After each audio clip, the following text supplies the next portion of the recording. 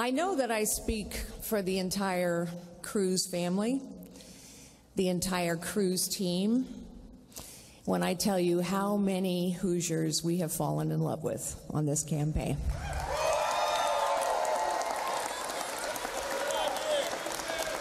All the wonderful people who have shown up at rallies across the state, the retail stops where people let what looked like awesome food get cold while we all stood and talked about the state you love and the state we have come to love and the nation we all love.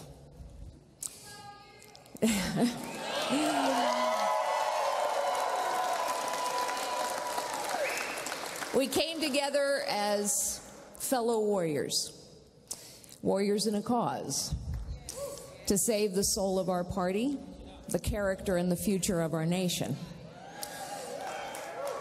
And that cause continues, and you are warriors still.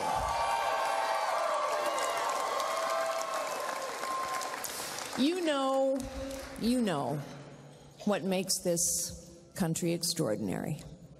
You know that we are extraordinary because while people are gifted by God all over the world, it is only in this nation that so many people have been given the opportunity to realize their God-given gifts. And we've been given that opportunity because we were founded on two powerful ideas. One, that each of us have a right to find and use our God-given gifts, a right to life, liberty, and the pursuit of happiness. That those rights come from God and should not be taken away by man or government.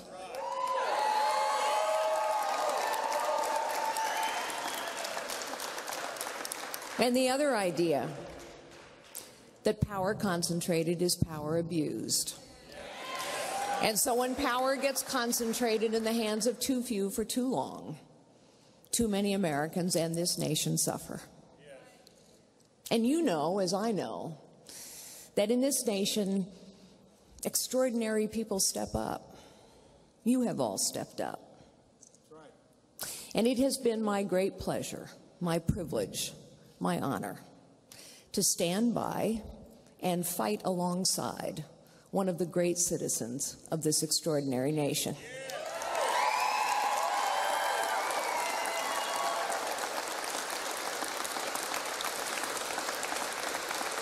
The Ted Cruz that I have come to know, the same man that you have come to know. This is a man who favors substance over sloganeering.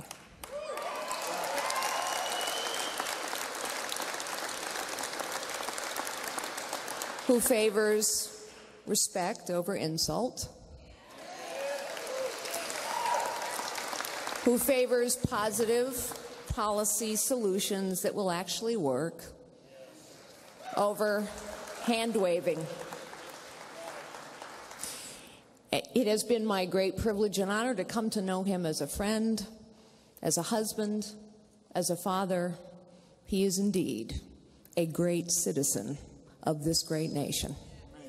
And so citizens, fellow citizens, as we fight on for the nation we hold dear,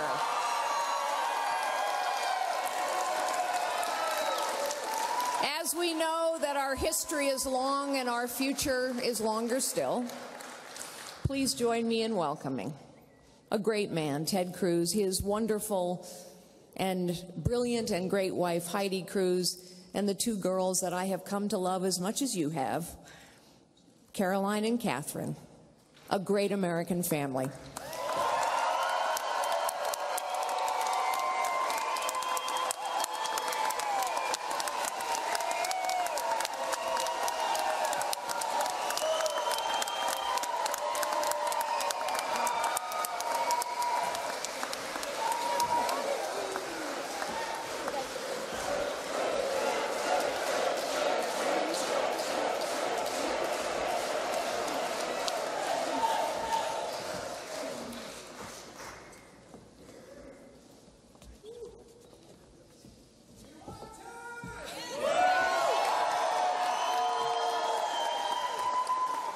God bless the Hoosier State.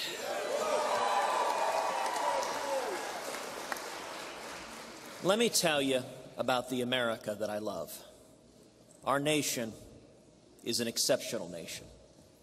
We were founded by risk takers and pioneers, brave men and women who put everything on the line for freedom. We began with a revolutionary idea that our rights don't come from kings or queens or even presidents, but from God Almighty.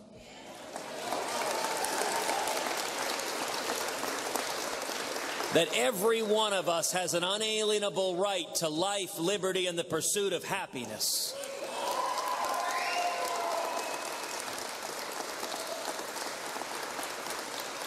And that to protect those rights, the Constitution serves as chains to bind the mischief of government.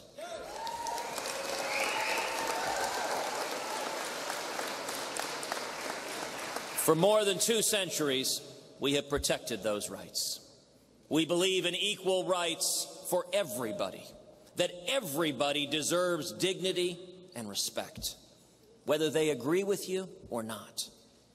That there will always be evil in the world and injustice in the world, but America stands up to it and confronts it.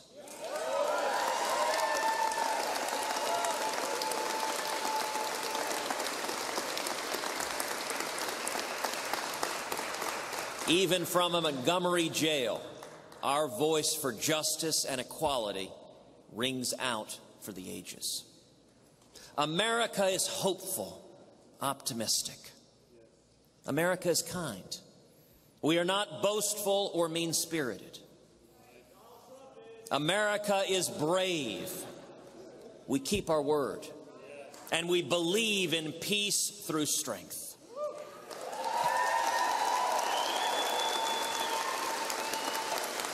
We have spilled more blood, spent more treasure in defense of liberty than any country in history. Yet we do not engage in wars of conquest. We do not seek to enrich ourselves at our neighbor's expense. America is the land that gave my mom, an Irish-Italian girl growing up in a working-class family, the chance to be the first in her family ever to go to college, to become a pioneering computer programmer in the 1950s.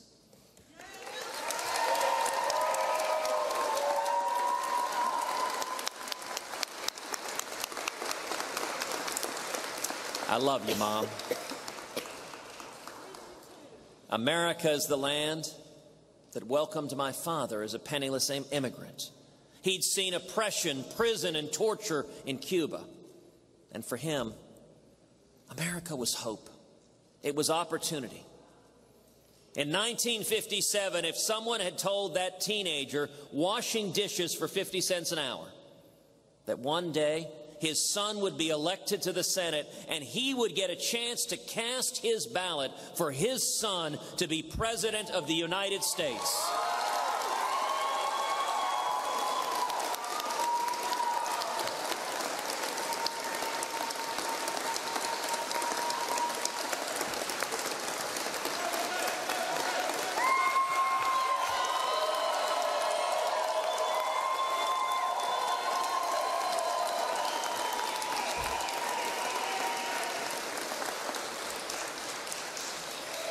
that teenage immigrant washing dishes could never have believed it. And yet that's exactly what happened, only in America.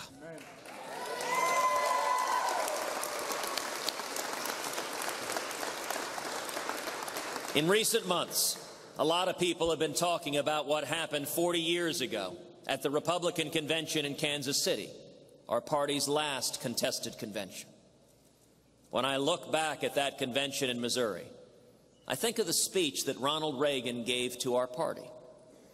He spoke not of the next 4 years. He saw not the close horizons that are of interest to those who seek to build their own fortunes in the short term. But instead, he looked to the distant times that concern the men and women whose purpose it is to secure the blessings of liberty to their posterity. Ronald Reagan spoke of the next 100 years and of the generations of Americans who would come to know whether our nation had escaped the existential threat of nuclear war, who would know whether our party had succeeded in its fight against the erosion of constitutional freedoms that only grow and multiply under rule of the Democratic Party. Ronald Reagan spoke of the purpose that defined our party then and that must unite and drive our party now.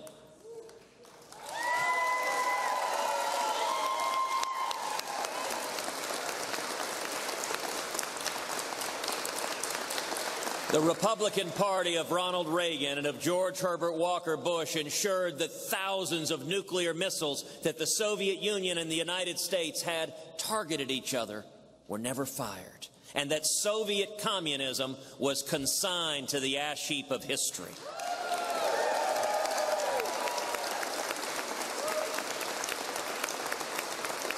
They fought hard so that our American freedoms were not lost to any foreign foe, nor sacrificed in pursuit of any domestic agenda of the Democratic Party.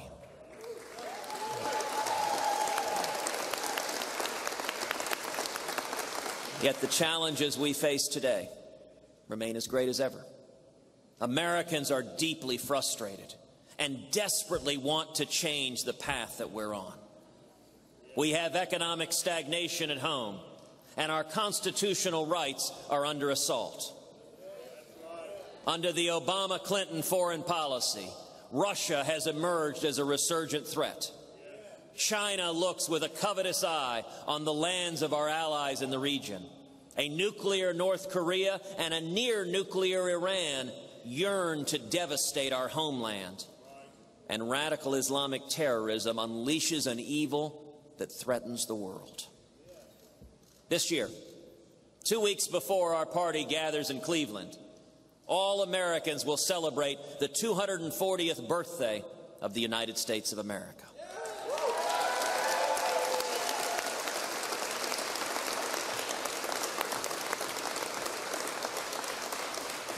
American parents and grandparents will watch the fireworks with their kids and will dream of the grandchildren and great-grandchildren to come and wonder how those future generations of Americans will remember what we do not only this summer, but in the coming decades.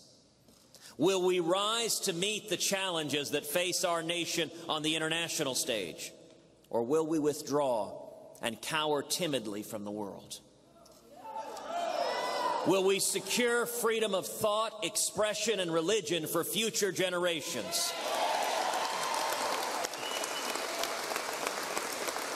Or will we succumb to the tyranny of a political correctness and the temptation of racial politics and balkanization here at home? Will we hold fast to our founding values of rewarding talent, hard work, and industry? Or will we continue on that path of creeping socialism that incentivizes apathy and dependency? Will we deliver control of health care to citizens and their doctors? Or will we continue down the Obamacare road to second-rate socialized medicine? Will we keep America safe from the threats of nuclear war and atomic terrorism? Or will we pass on to future generations a land devastated and destroyed by the enemies of civilization? This is the responsibility with which we have been charged by history. This is our challenge. This is the fight that falls to our generation. When we launched this campaign 13 months ago, we saw a movement grow.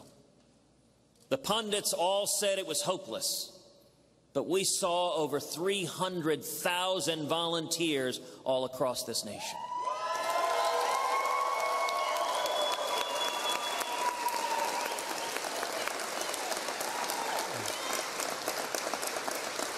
Over 1.5 million contributions, averaging about $60 each.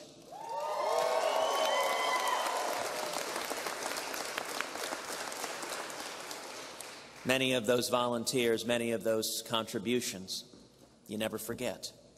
Just a few days ago, 2 young kids, ages 4 and 6, handed me 2 envelopes full of change. All of their earnings from their lemonade stand. They wanted the campaign to have it. That's what built this campaign. That's what fueled this movement.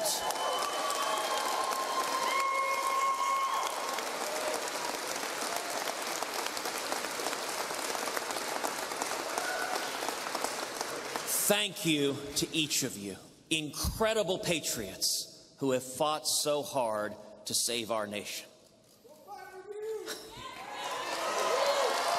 And I with you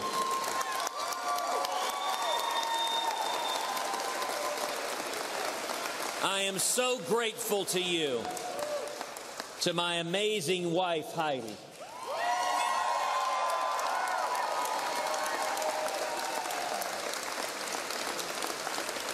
To our precious girls, Caroline and Catherine.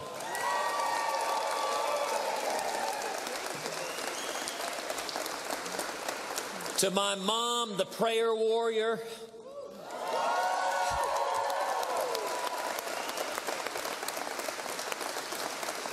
To my dad, who has traveled this nation preaching the gospel.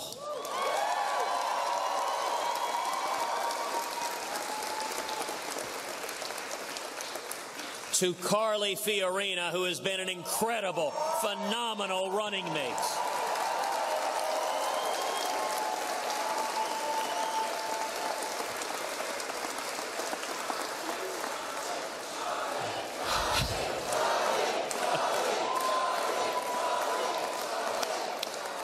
What you have done, the movement that you have started, is extraordinary. I love each and every one of you.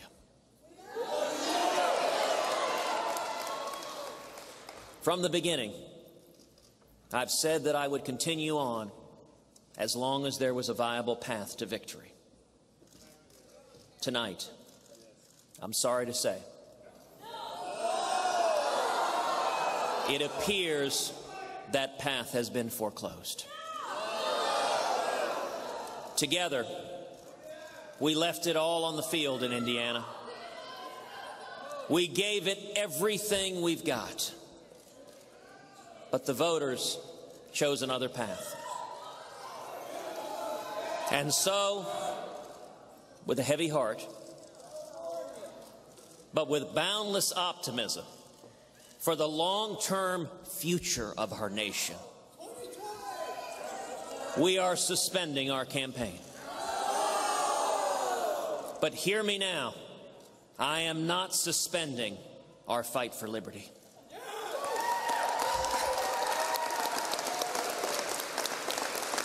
I am not suspending our fight to defend the Constitution, to defend the Judeo-Christian values that built America. Our movement will continue. And I give you my word that I will continue this fight with all of my strength and all of my ability.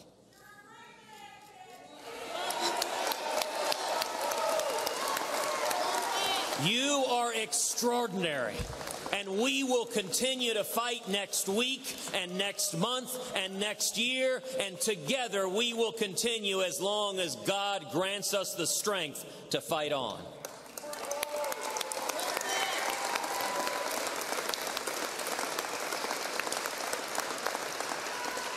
For one thing remains as true today as it was 40 years ago in Kansas City. In this fight for the long-term future of America, there is no substitute for victory. There is no substitute for the America that each and every one of us loves with all of our heart, that we believe in with all of our heart, and that together we will restore as a shining city on the hill for every generation to come. Thank you to each of you, and God bless you.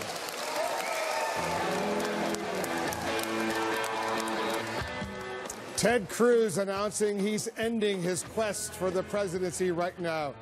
Take a look at this. He's embracing his wife, his father. His whole family is there. He has suspended his campaign following a devastating loss to Donald Trump tonight in Indiana. Donald Trump, I think it's fair to say, for all practical purposes, is now the presumptive nominee of the Republican Party, even though he doesn't yet have the magic number of 1,237 delegates. He is well on his way. Doesn't look like anything is going to stop him.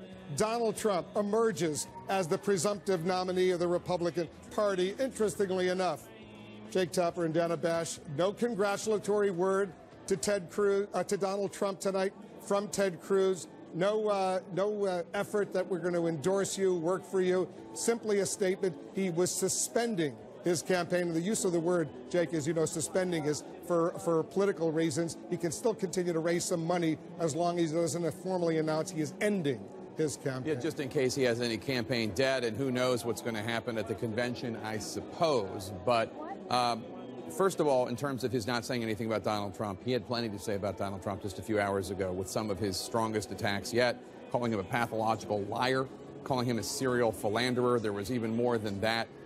So I think it would be tough to say all of that in a heartfelt manner, which I believe he did, whether or not you agree with the charges, and then come out and say, but I'm going to congratulate Donald Trump and I think he should be the nominee. That's going to be very difficult. Second.